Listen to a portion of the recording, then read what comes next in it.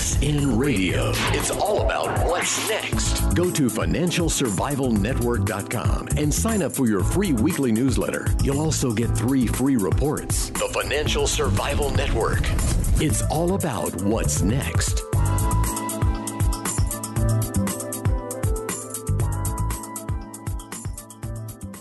Welcome back. You are listening to the Financial Survival Network. It's Kerry Lutz here, and a lot of inquiries come in all the time about platinum, palladium, gold confiscation, silver confiscation. Well, time to address them. That's why we've got Bill Holter here from Miles Franklin. Bill, welcome back to the show. Good morning, Kerry. Thank you. Yeah. So what about the concept of, everybody's got it in their mind, 1934, it's going to happen again, gold confiscation, and you think that's a reality, a possibility? It's a possibility. It's a low probability. And I would think if that were done, it would be gold only because silver, there's just not enough silver. And it would not raise enough capital or money or whatever for the coffers. So I think silver is highly unlikely. Mm-hmm. And like so few people in the country now compared to 1934 own any bullion other than some jewelry. How many people really own gold coins, own a gold eagle or a Krugerrand or a maple leaf? It's nil. Yeah, the number I've heard is somewhere around 1%, maybe max 2%. So you're talking about a vast minority. Mm-hmm. And the other thing is the government's got enough challenges right now. If you saw that survey recently, Bill, 13% of the country has confidence in the government. I don't know where that 13% has been hiding out recently. Or what confidence is. Yeah. Confidence to screw up. Right. That they've been doing a great job of, right? Fantastic. Yeah, wonderful job of screwing things up. In fact, they've never been more effective. I did just write a piece on confiscation and regarding platinum and palladium. The thought process there is if gold went through confiscation, probably silver wouldn't, but let's assume that it was silver and gold. I can't imagine that platinum and palladium would be included. So it would be a hedge. You have to look at mining shares as a hedge versus confiscation. My thought process is that owning gold in the ground or silver in the ground is your best hedge because I would think that would spike the prices higher and that would make mines really profitable. The other thought process to platinum and palladium, a lot of people don't know this, but there's only 2 countries that produce a huge majority. I think it's upwards of 70% of the world's platinum and palladium comes from Russia and South Africa. And the R and the S for Russia and South Africa are the R and the S in BRICS. That's 3 of the 5 BRICS countries right there. In any type of military conflict, or if we don't even have military conflict, but the economic sanctions keep escalating, I think it's almost 100% bet that platinum and palladium will become either bargaining tools, leverage, or even blackmail. I could easily see Russia say, we're just not going to send any more to anyone other than our allies. And we know that platinum and palladium are essential metals for catalytic converters to get rid of the smog in cities in the West. So you want clean air in the West, you got to have both of them. And right now, a lot of platinum and palladium, other than the 70% of new production, a lot of it is recycled from old catalytic converters. Not real difficult to do. That's the first thing they take out of the car in the junkyard. And if the price of platinum goes up to $3,000 an ounce and the price of palladium goes, right now it's $875. If it goes up to $1,750, it'll add couple $100 to the price of a car, and it'll make that scrap that much more valuable. You'll see catalytic converters being stolen off of cars right and left, and they won't take the tires anymore. They'll take the muffler system. Yeah, that's it. They'll just rip it out. And hey, Kerry, speaking of smog, and this is a little bit off subject, but when you said smog, I'm thinking about Beijing. I'm thinking about China. China produces 90 to 95% of all the rare earth metals. Yeah. In a sanctioned world, if you want to call it that, where a trade war is going on, that's a big problem for the U.S. because the heavier rare earth metals are used in military applications. Mm-hmm. And if China just shut that spigot off, I think there's one big mine in Canada, and I don't even know if we have any sizable mines in the U.S. Right. Rare earth metals could become a problem. Yep, for sure. They've been trying to develop some rare earth mines in the U.S. For exactly that reason. I don't know how successful they've been. The U.S. had a bunch, but because China kind of co-opted the U.S., they stopped doing it. But you're right. It's definitely a possibility.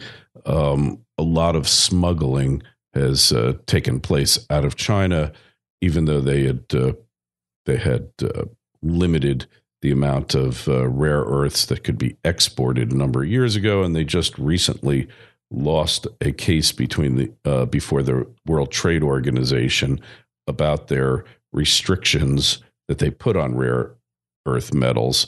So we'll see what happens with that. But interesting. I didn't know that there had been a case. Yeah, like last Friday, I think the decision came down.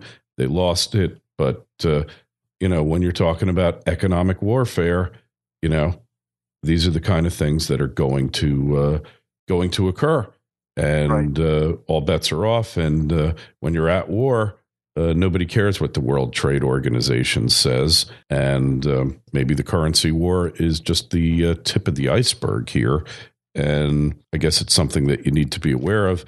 In your article, you did recommend that you should really consider purchasing in your metal portfolio some palladium and some platinum. Yeah, maybe 5-10%. Platinum and palladium should perform somewhat in line with silver and gold, as I mentioned. If Russia and South Africa were to withhold production, they might outperform. But just look at them as a hedge. Mm-hmm. Yeah. Well, there's a certain logic to it for sure. There's so much going on here. We didn't really have this on our agenda, but look what's going on in Missouri there with cops having shot that unarmed black teenager. And you see like riots taking place, civil disobedience, civil unrest, and putting aside the racial aspects of it. Well, it's economic of origin. Yeah. I mean, this is not a black-white thing. I don't see it as a black and white thing. I see it as unrest starts and people are actually driving in from outlying areas to join in the looting. Mm-hmm. It's free stuff. Yeah. And that is economic driven. That is because the standard of living is dropping. Things are getting tighter. It's tougher to make ends meet. It's tougher to live. Mm-hmm. So, and it's also a reaction against the militarization of police forces too, right? Yeah, I saw somebody commented. We have a right to assemble, and talked about what you just mentioned, the militarization. I think people are angry. Yeah. Oh yeah, we know that. The pot's boiling. Yeah. So something to consider, and that's a small city of 20,000 people.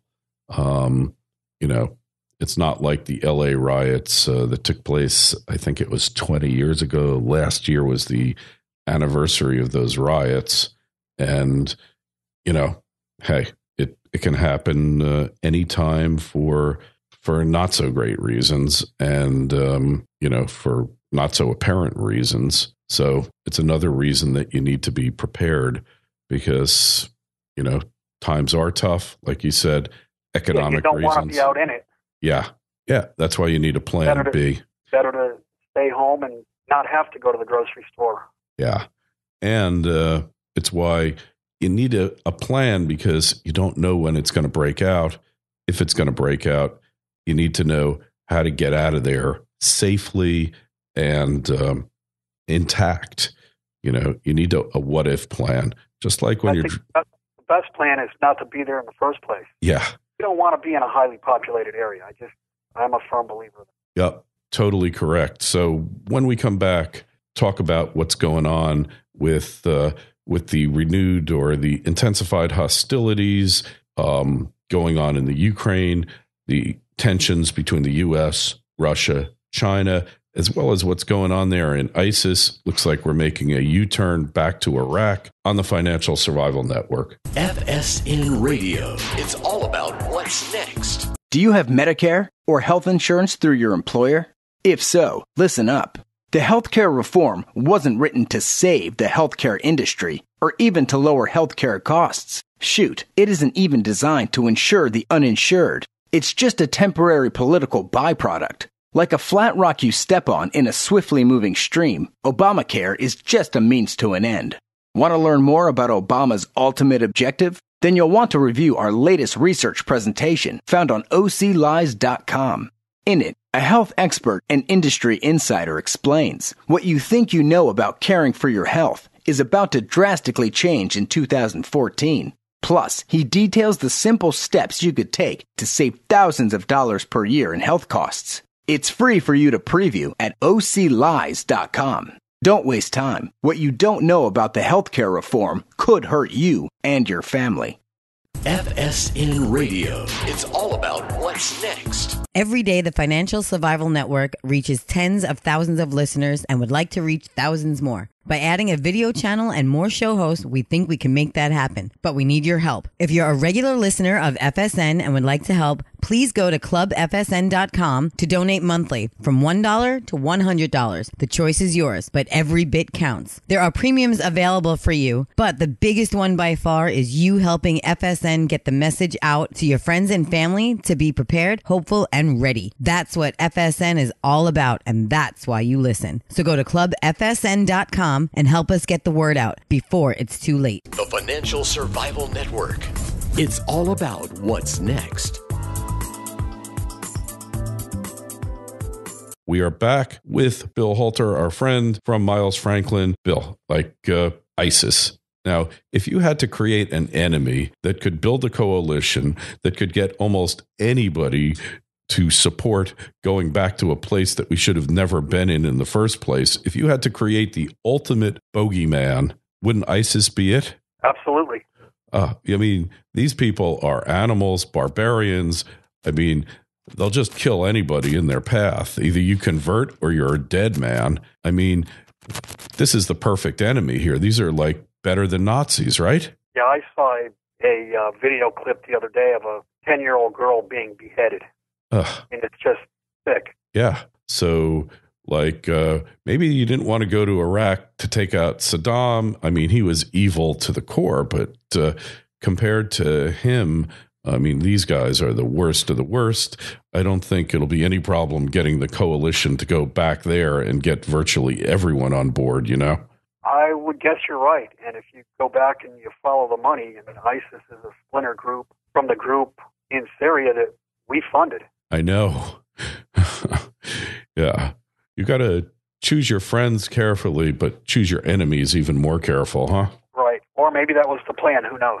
Because now it does look like we're like you said, doing a U-turn and going back into Iraq. Yeah. Yeah. With all the good we did in that country, more good. And the only success we had, call it that, is the creation of Greater Kurdistan. And now that's in trouble. And, the pressure to go back there is going to be irresistible, Bill, And I guess France has joined in on it, too. If France is going in there, what does that tell you? Even France. Yeah, it's a coalition. Yeah. Nobody's going to be able to say no because the evil that's going on there, it's undescribable. But getting back to the confrontation between Russia and the U.S. over the Ukraine here, what's going to happen next there, Bill? Well, it seems to me, and this is not immediate, but longer term, it seems to me that this is Vladimir Putin playing a good game of chess, because I think within 3 or 4 months, when it starts to get cold in November, Russia supplies the bulk of Europe's natural gas, and that's how they heat their buildings, with natural gas. Sure. So he's going to use that as a tool, as leverage, whatever, and it will not surprise me to see Germany pivot toward Russia, toward China, and away from the U.S. And if Germany pivots, Europe follows. Yeah, so more bad news for the U.S. and bad news for the dollar, and it leaves the U.S. isolated. Mm-hmm. And don't forget, the BRICS Bank is up.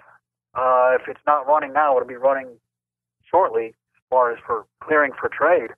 Isolates the dollar, isolates the SWIFT system, and Europe can do business to their east rather than with us. Yeah.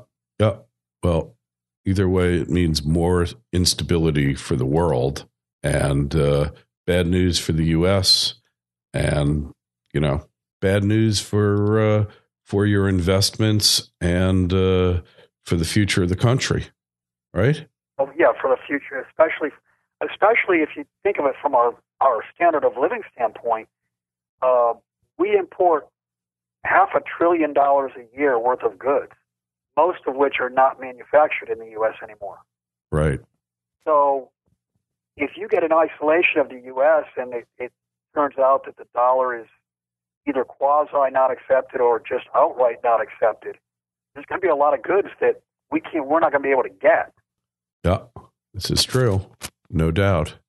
And instant decline in the standard of living. Right. Instant. Hey, before we end, Kerry, I did want to mention there has been a huge drop in the inventory of silver held at the Shanghai. Mm-hmm. And I read Cruz Jansen put out a piece yesterday that spot silver on the Shanghai is trading at a 7.8% premium over the next future month. So you've got true backwardation on the Shanghai, which is a physical exchange. It's not a futures exchange where you can settle for cash.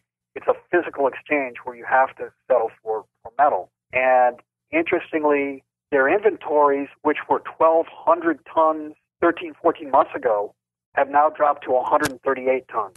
So they've dropped almost 90%. There's only 138 tons left on the Shanghai exchange. And I think that realization may be why the actual metal is going into backwardation. Mm-hmm. Yeah, so people are loading up on metal in the Far East, and makes you wonder, what do they know? Why are they doing it? Well, and they're withdrawing it. Yeah. And I think the withdrawing part is partly due to the scandals that they're having at the various ports in China. Mm-hmm. The Qingdao port, it turns out that all kinds of copper and nickel are missing. Yeah. So it just leads me to believe that people are looking at it and saying, hey, I got this nice piece of paper that says I own metal, but do I really?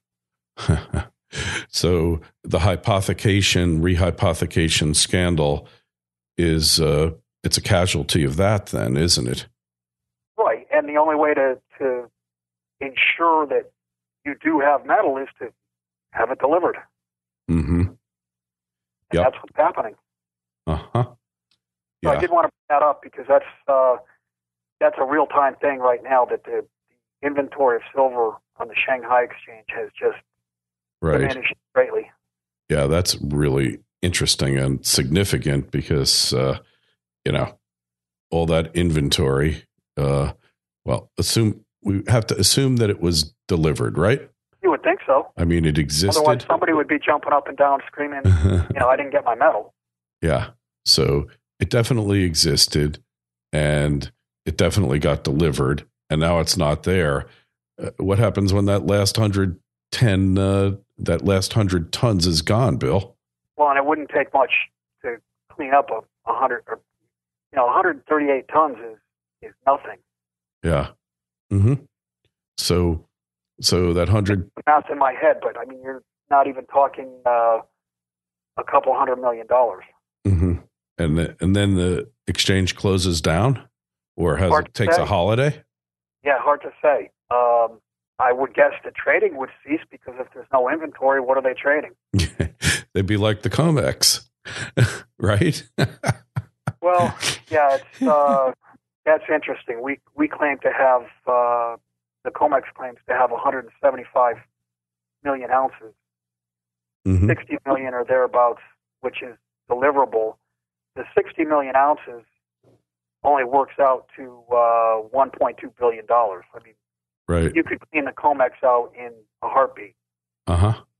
And we don't believe that they necessarily have all that metal anyway, right? I think if you look at the open interest numbers, it's odd, because gold, the open interest numbers on COMEX gold are at multi-year lows. Right. And the open interest numbers on COMEX silver are at multi-year and almost all-time highs. Mm-hmm. Why would that be? Yeah. My theory is that it's a trap, or a trap door, or whatever you want to call it. My theory is that the Chinese, through proxies, have bought futures, and they are, when the trap is sprung, they're just going to stand for delivery. Right. And that will default to COMEX. Part of my theory is that when all of this comes about, and it could be when Germany does pivot east, but I do believe that Saudi Arabia is going to play a part in this. I think at some point Saudi Arabia is going to say, yes, we will accept rubles, we will accept euros, we will accept yuan for oil. And as it stands right now, they will only accept dollars. Right. Officially. Now, whether they've sold anything unofficially, who knows? Yeah. But it's all part of it. Like I said, it's a theory. I mean, I don't have any hard facts to happen, but it just makes sense that Saudi Arabia can see what's going on in the world, and they can see that their business partner, the U.S., has not been completely forthright. Mm-hmm. Yeah, well, neither have the Saudis, but that's a story for another day. Anyway, you find Bill's work at milesfranklin.com. Sign up for his daily missive. It's must-reading. And go to financialsurvivalnetwork.com. Sign up for our free newsletter. Working on it right now. Bill, we will talk with you again real soon. You be well. Thanks, Kerry. Look forward to it. FSN Radio. It's all about what's next. Every day, the Financial Survival Network reaches tens of thousands of listeners and would like to reach thousands more. By adding a video channel and more show hosts, we think we can make that happen. But we need your help. If you're a regular listener of FSN and would like to help, please go to clubfsn.com to donate monthly from $1 to $100. The choice is yours, but every bit counts. There are premiums available for you, but the biggest one by far is you helping FSN get the message out to your friends and family to be prepared, hopeful, and ready. That's what FSN is all about, and that's why you listen. So go to clubfsn.com and help us get the word out before it's too late. FSN Radio. It's all about what's next. Go to financialsurvivalnetwork.com and sign up for your free weekly newsletter. You'll also get 3 free reports. The Financial Survival Network. It's all about what's next.